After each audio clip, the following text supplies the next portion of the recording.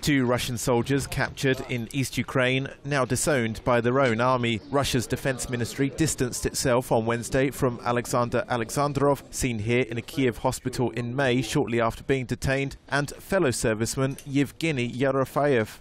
In a letter published by Russian newspaper Novaya Gazeta, the government admitted for the first time the two men served in the Russian armed forces, but went on to say the events connected with their departure from the Russian Federation and stay on the territory of Ukraine took place after their dismissal from military service and didn't relate to its performance. This was exclusive footage shot just after their capture. The two Russian Special Forces personnel belonging to the country's military intelligence service confessed to travelling to Ukraine's eastern Luhansk region as part of a brigade of 220 men in late March 2015.